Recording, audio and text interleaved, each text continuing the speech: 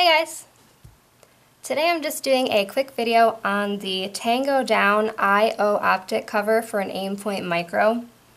It's really just an awesome little optic cover that has integrated lens covers, and it is way better than the one that came with my Aimpoint. It's also offered in OD green, which is awesome, so I got this one in OD green to match my AR.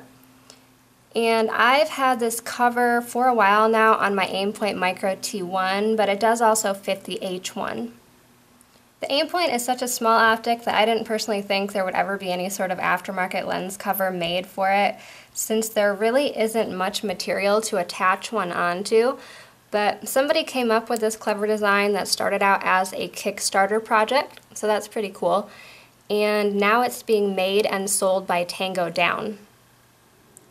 These are the black bikini style lens covers that my Aimpoint originally came with, and they're sort of a pain to put on, take off, and keep track of. They are just lens covers, so you do have to remove them from your optic when you're shooting, or some people do wrap them around their optic like this and catch it on the dial to keep track of them. This is the Tango Down I/O optic cover in black. It does come in black, flat dark earth, foliage green, and OD green, obviously.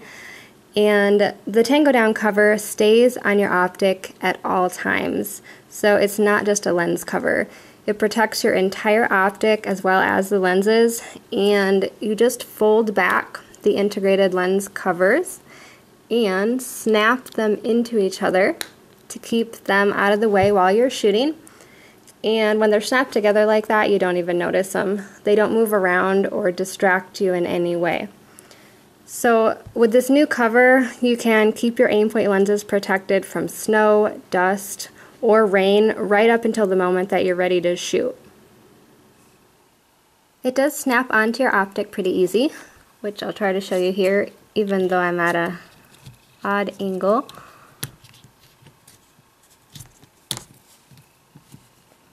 And then you just snap the lens covers on to protect your lenses. And they do pop open really easy with one hand, but I'm using two just so I don't knock over my camera. And as I said, you just snap them into each other on the side to keep them out of the way. And there's a little Tango Down logo there on the inside of the cover. My only real complaints are pretty minor. First, there's just a very small window on top where you select what power you want for your red dot. So if you want to see the number, you do have to look directly from the top. You can't look at an angle like I'm used to doing. But that's an easy fix by just cutting out some material if that bothers you, or you can just adjust the optic without looking at what number it's at, which I often do as well.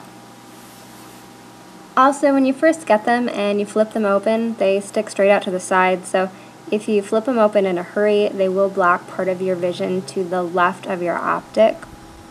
But if you have the time to snap them back together, then that's not an issue because they won't block your view at all.